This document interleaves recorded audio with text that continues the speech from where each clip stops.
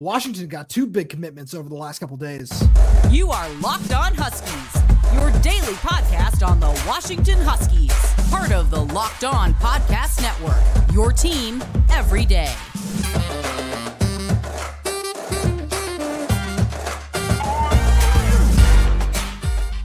Welcome back into another edition of the Locked On Huskies podcast. I'm Roman Tomashoff.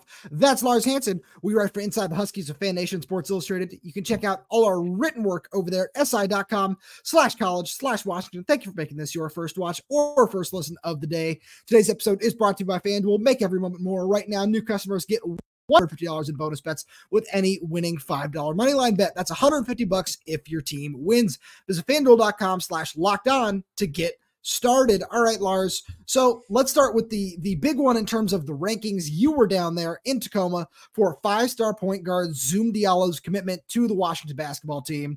Just I know you got to talk to him and everything, so I'm just going to give you the floor here because this is massive.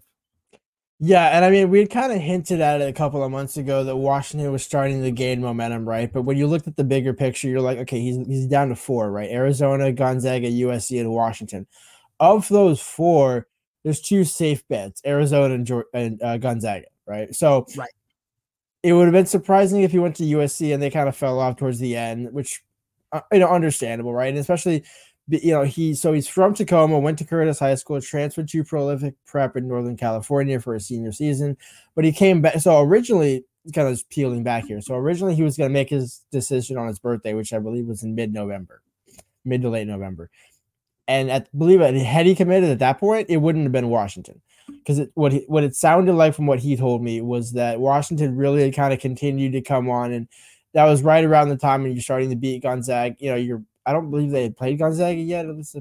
No, not yet. Not in mid-November. That was like early December. Yeah. Right. So what they started to continue to gain momentum, and I kind of heard things like, hey, like Washington's still there, and I'm like, okay, but like, being still there and like one of the favorites is still, there's a gap that you got to close there.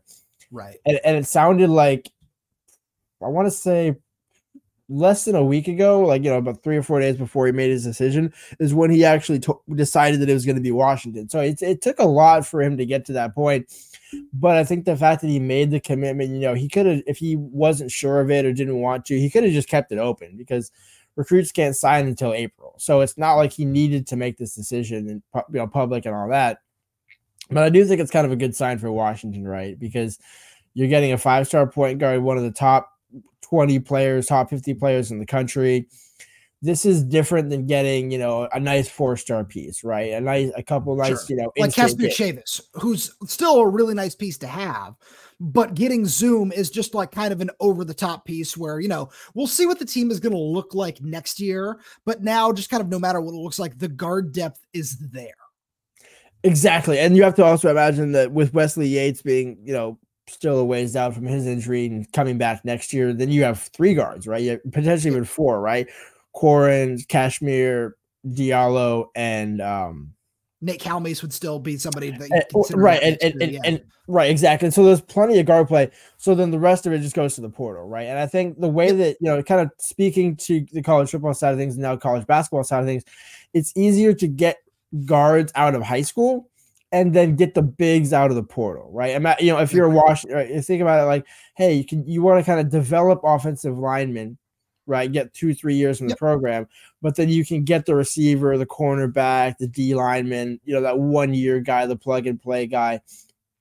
And I mean, if you look at the roster, that's basically the same way it's built. So they only were going to target two players out of high school, and they got both of them. So I think it's a massive statement for Hopkins. Will Conroy was the first coach that Diallo called to let him know. He actually, I obviously put the tweet out there that Diallo didn't tell Mike Hopkins he was committing until after he made his decision. And Zoom said, well, because I knew Hopkins was going to, jump out of the chair, and he was going to, jump up, go do some parkour and jump off a building, not jump off a building, right? Just kind of just go crazy in happiness. So I wanted to kind of let him find out and then tell him. So it was, for everyone saying it was an NIL situation, I never once heard those words, and it didn't strike me as that being that type of situation, because again, if it was an NIL situation, he would have gone to Arizona. Like, I'm pretty confident in saying that, like, especially when it comes to basketball. Right now, this is football, a different discussion, but this is a massive commitment for Washington, and it now sets the program up perfectly to where you have plenty of guard play next year. Now you just got to add the bigs, which they were already going to do in the portal anyways. Right. And then just to kind of take that a step further, Zoom is just such a fantastic player, and the local recruiting aspect of this needs to be highlighted for one reason or another, right? Where you and I don't necessarily agree that you always need to just hammer taking all the in-state kids for one reason or another. But it's still an important piece to have when you're adding the right pieces from the state of Washington.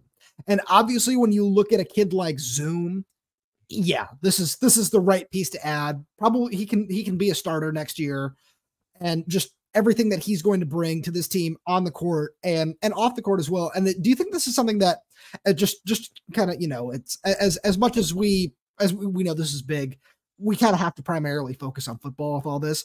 Is this something that you can see potentially having an impact in the 2025 class in terms of the football recruiting as well? Like from an in-state perspective, or just from like hey, the top basketball player committed, but might as well, consider looking at Washington. Well, so it's worth remembering he doesn't count as an in-state kid only because he's currently residing in California. That's fair. With prolific prep. But to your point, I think it matters more that, okay, because the irony of the 24 to 40-hour period where Washington football misses out on Aaron Butler, which is probably like one of the safest, like, hey, Jamarcus Shepard's recruiting this guy. Like, there's no way he doesn't get him. Well, and then as we said, it's not maybe something Washington didn't do. It's just something else that Texas did do, right? And so it's not for a lack of Washington. It's just other programs doing this. But then you see the basketball program at a 5-star. It's, wait a minute. DeBoer can't get 5 stars, but Mike Hopkins can. It's like, well, again, you kind of have to – there's a little bit of a caveat there, right? Sometimes basketball players – yeah, I mean, the last time Mike Hopkins got a 5-star was 2019, right? When he got Isaiah Stewart and Jaden McDaniels. So it's not like Hopkins has been recruiting at this elite clip level. He's gotten a couple of good pieces, right? Corin Johnson, Wesley Ace III.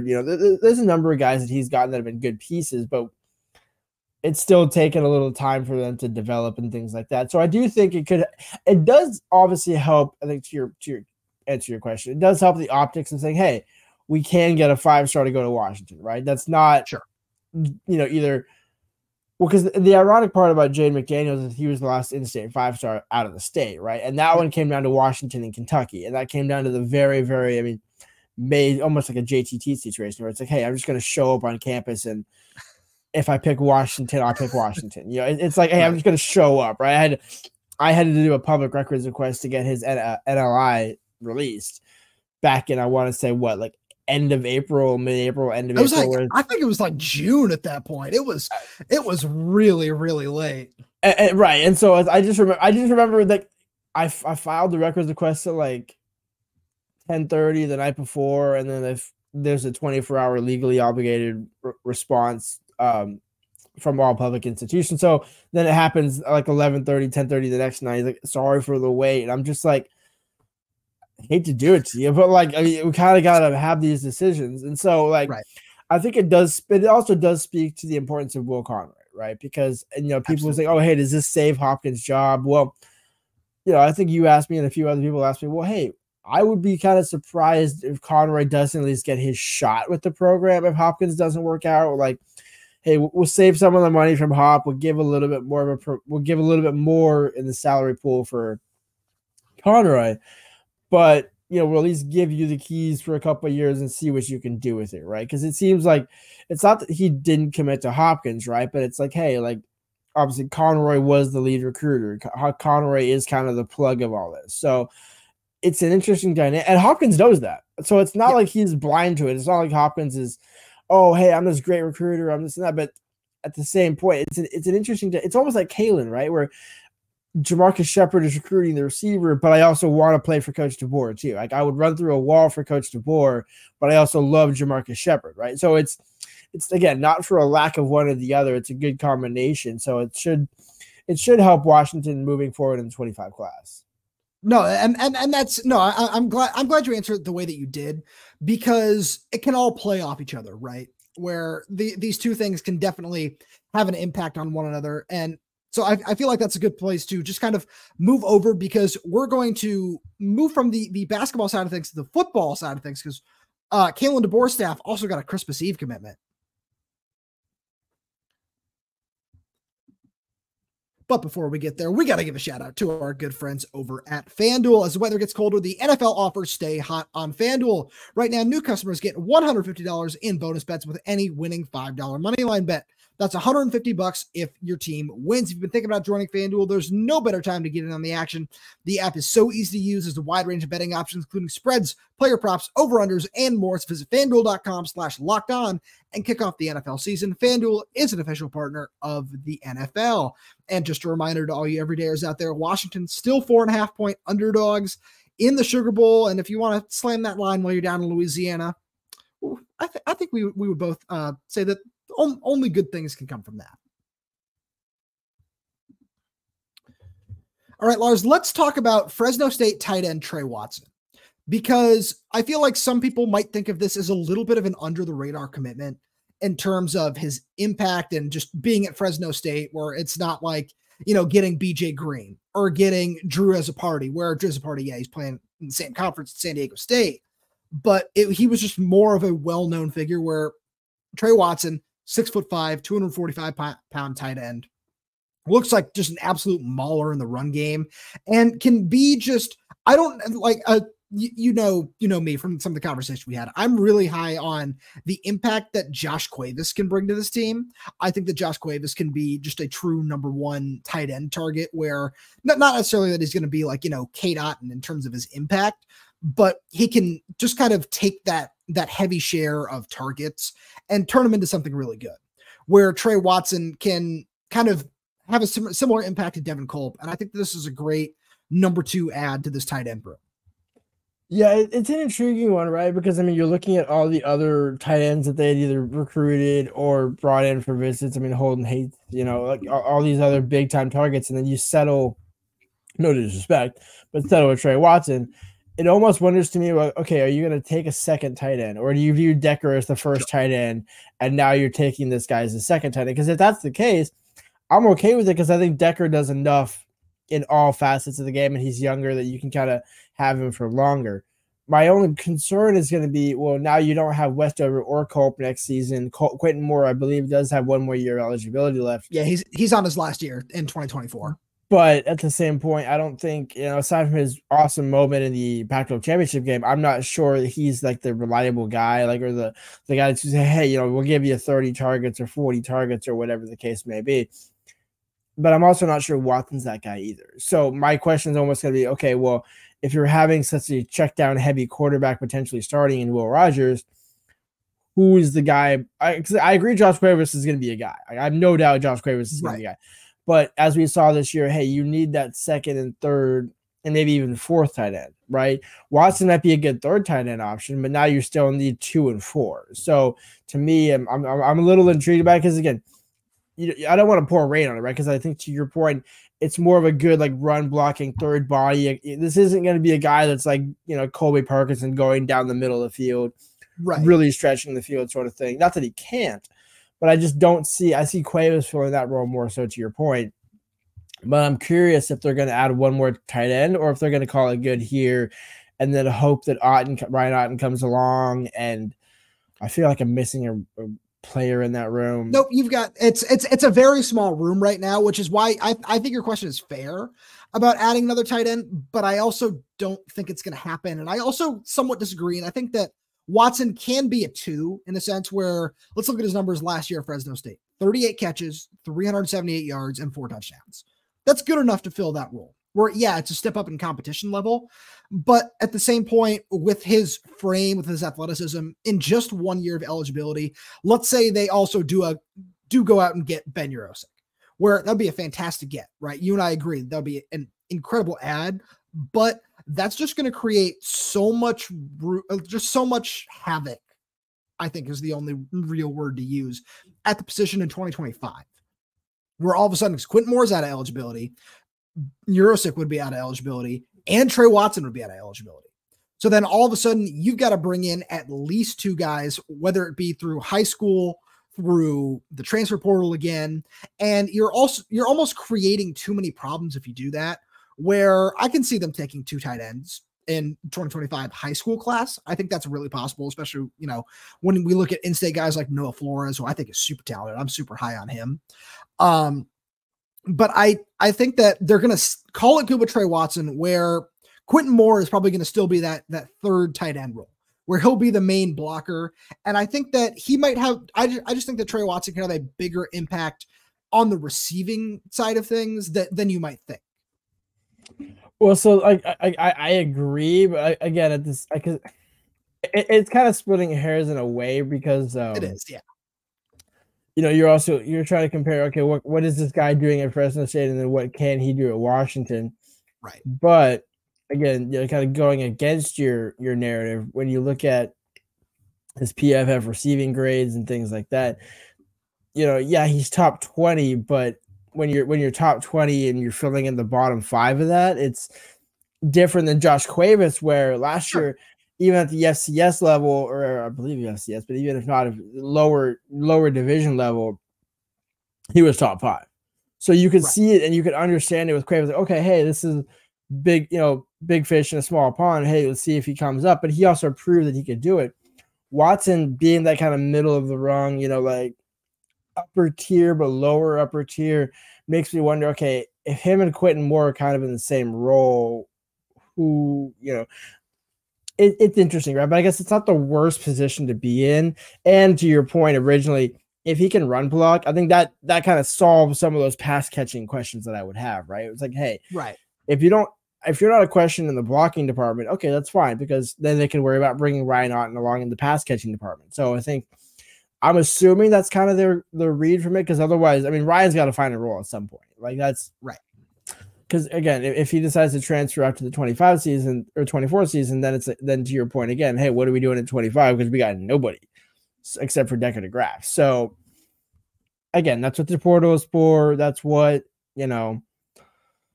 ideally you want a little more staggered progression in that room. But I mean, Sheridan's done a good job. So I don't question it in that regard. I just think there's truly not aside from Cuevas, there isn't truly a game breaker at tight end as it was when you had Devin and West over the season. So you're right. And I hear where you're coming from there, because I feel like that was one of my bigger points was I want to make sure that Nick Sheridan gets his props, because he's doing a really good job. And that's one of the positions where we've seen what they've done with Jack Westover and Devin Culp, right? They've helped those guys come quite a ways along from where they were 2 years ago. So I think that that's something that they can do, where if he's identifying someone, it might not be on the same level of Ben Yurosek, right? Where we'd expect that a guy like that can get 50 targets at the very least, give him 50, 60 targets over the middle. And that's going to be a huge impact for you. Where no, Tre Watson isn't that guy, but he can still be a very serviceable piece of this offense at the bare minimum. And he's somebody where, it's going to be, there's Tre Watson just picking up another first down. Like, look at Devin Culp in the Pac-12 championship game, where he's just sitting there on the sidelines for a check down to Michael Penix, where that's absolutely, I could see him like just filling a role 25, 30 times over the course of the season and just doing more than enough. But I feel like one part of this conversation that we have to have in terms of them seeming to prioritize Tre Watson is there's still one open spot for a pass catcher now. And I feel like you and I agree that the top target is going to be Cal transfer wide receiver Jeremiah Hunter, where he's going to be a guy where, he's only going to have 1 year of eligibility, but can be a huge impact. And I feel like this just helps open the door to make that happen. And no disrespect to Ben Yurosek, but if I'm deciding between those two guys, I'm going to take what Jeremiah Hunter gives me 10 times out of 10. That's fair. And I think if you're looking at it with that in mind and then thinking, okay, well, Watson can also be a better pass blocker and that'll kind of solve that, then I can kind of see that making more sense, right? Where, okay, we'll give Hunter the catches or more of the 80% of the catches, and we'll give Hunter the blocking that we would have gotten from a second tight end. So I think, and also the fact that Ben Yurosek was hurt last season, I could see maybe that holding some teams up, including Washington. So, it's, as long as they get Jeremiah, if they get Jeremiah Hunter, then I think that solves a lot more questions, because otherwise you're looking at it thinking, ooh, like you're going into next season with Jeremy Bernard, Denzel Boston, Giles Jackson, and Josh Quavis as your top 4 pass catchers. Right. And we think there's a lot of talent there, but it's just a matter of, all right, they're still a little bit unproven at this level. Yeah. So you're right. It's a very fair question where I wanted to bring that up because the door is open for that, especially and we talked about it the other day with the Aaron Butler discussion, where that door is open. And now it's just a matter of, all right, can they find a way to seal the deal and make that happen? Exactly. Yeah. I would be surprised. I think kind of it'll work out for them, right? That Hunter fell into their lap because obviously the target was Butler, but I think it's almost better that they got a veteran because I think we kind of were saying that, hey, you have so many young receivers at that position, Reynolds, Williams, there's 2 receivers coming in this year, there's even Denzel Boston, right? You're kind of a younger-ish guy, right? So there's enough young players, and they'll get a one-year transfer in there, kind of just fill that Rome Odunze, Jalen Polk, McMillan void, and keep it moving. Right. Lars, are you ready to talk about the Sugar Bowl? Because we haven't done that nearly as much as we should just yet. So we're definitely gonna make sure we spend the entire rest of the week doing that.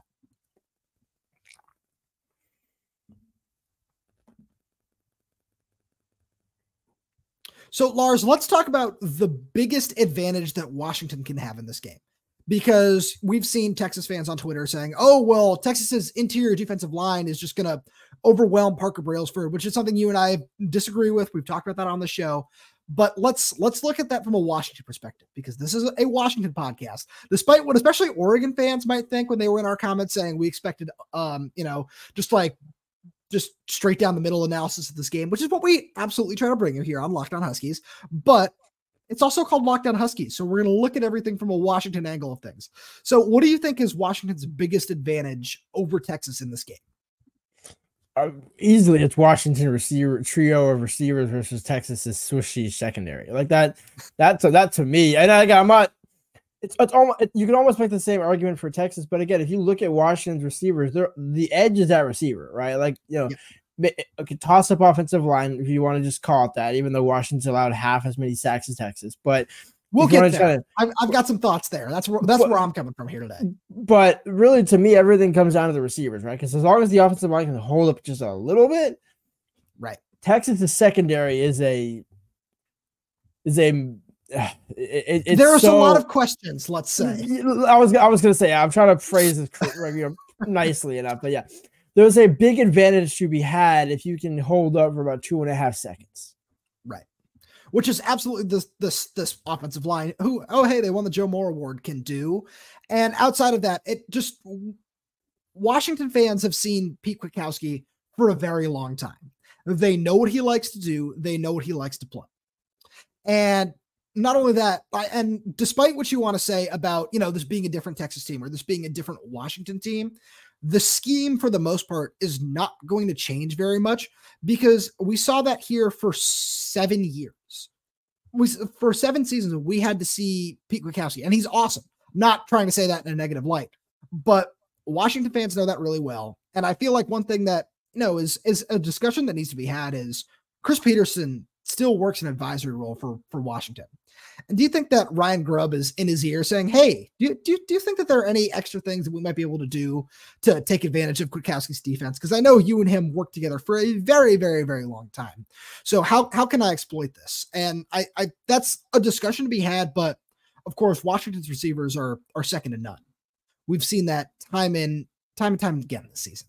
So there's just so much to talk about in terms of Washington's receiving core just being as good as they are against this Texas secondary, where you're right. There are a lot of questions there. Yeah, I mean, I'm not sure Grubb will need to call Chris Peterson about that. He doesn't need to, but why not? Is more my angle there. Well, I think I agree with what you're coming from, but I just almost think like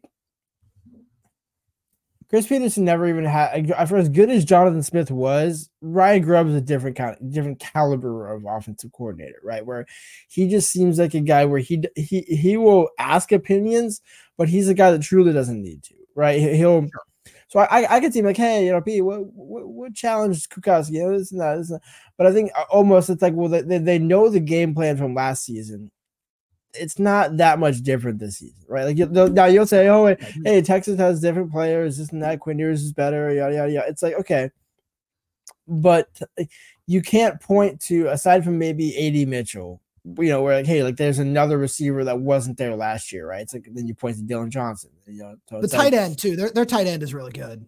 Right, but to me, it comes down right. That's actually more of a dangerous threat for Washington, right? Because that's where the money is going to be had for Texas is somehow Quinn Ewers hitting a check down for 10 yards that goes for 50 and a touchdown. That's just screams Washington's defense here. But yeah, and so I think it'll be. I mean, there's no question Grubb's going to have something schemed up and cooked up. I think it's a matter. It's just this game.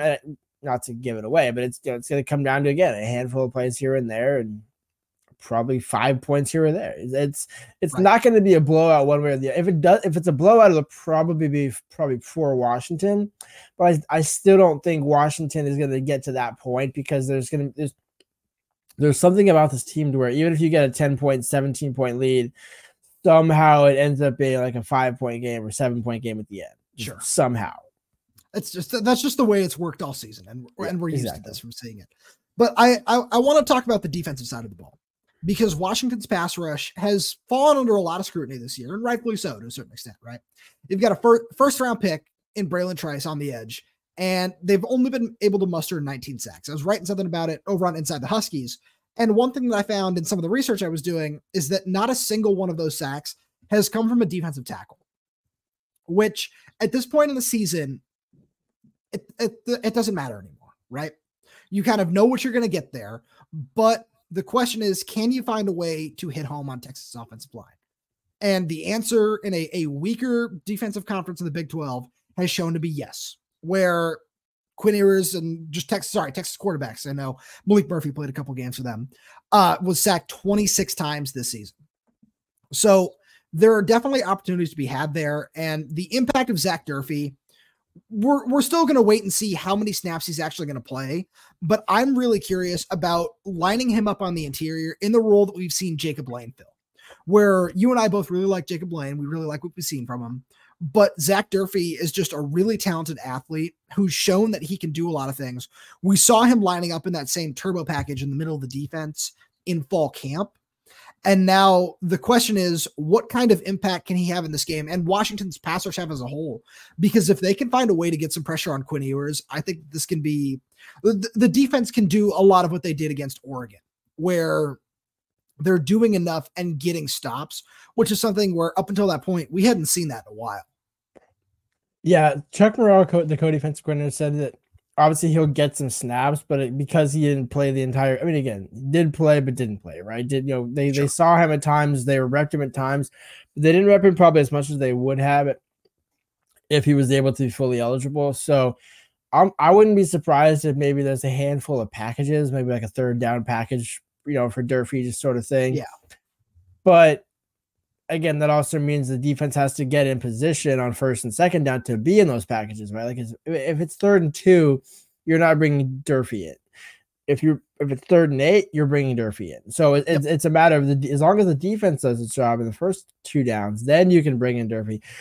But they're not going to bring him in just to say, "Hey, we finally got him some snaps," as a what to the NCAA. Right. But it's a matter of what can give us the best chance to win. Obviously, Durfee's pressure will give us a chance to win, but really with the bodies we have already, they should get home first, but they're going to find a way to get him on the field now that they can. Right. It's just a matter of, I would be surprised if he plays over 10 snaps, but sure.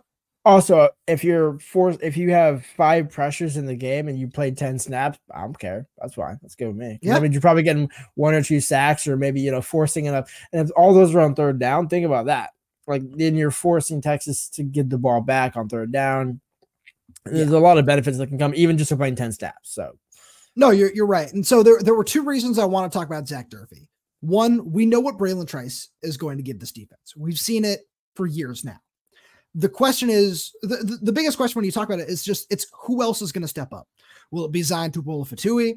Will it be Voit Tanufi? Or just who is going to be the other pass rusher that can help take just take advantage in some of these opportunities. There are a lot of guys that can do that, and Zach Durfee just always kind of seemed like the guy at the highest ceiling. But I think that Voit Tanufi could have a really big impact on this game because he's somebody who we've seen get pressure no matter where he gets lined up, no matter what he's just being asked to do. He always finds a way to get after the quarterback, and he's one of the guys that I'm looking at in this game that could just be a real X factor for this team. Exactly. I think that because that's what this game is going to come down to, right? It's a handful of guys making a handful of plays. It's not just, oh, hey, Penix throws for 400. It's easily Washington. Or if Ewers throws for 3 or 4 touchdowns, it's easily Texas. It's like, no. All of those things are going to happen.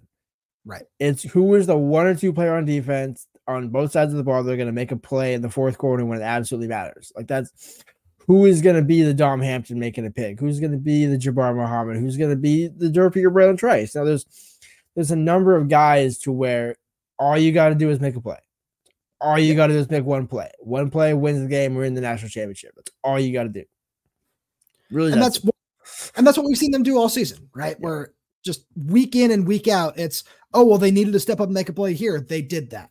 And it doesn't really, like, you can throw all of that out the window at this point, but there's a track record to be talked about where it's, okay, we've seen them do it here. We've seen them do it there.